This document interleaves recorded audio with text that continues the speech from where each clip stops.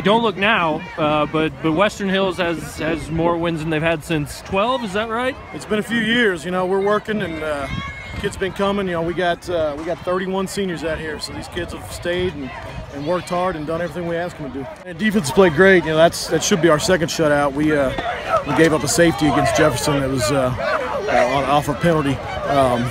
But you know, defense is playing great.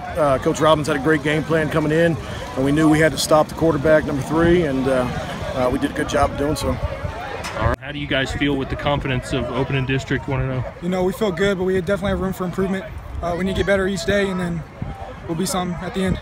And you know, you yourself, you seem to be putting together a little bit of a senior season that you can look back and be proud of. I mean, 4 touchdowns today.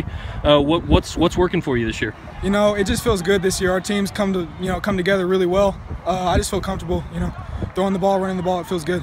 When you get going like this in the non-district and you win your district opener, I mean, how does that help the confidence moving forward?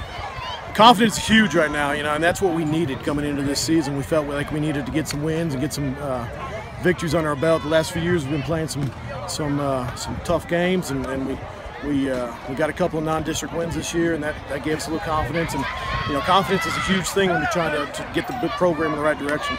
And Zach tonight and through the first 4 games of the season, you know, seems to be, you know, putting together a senior season that he can be proud of, isn't he? Well, you know, Zach came a long way. Weeks 7, 8, 9, 10 last year.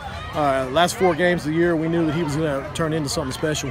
And you know, he worked his butt off in the off season and continued to work hard.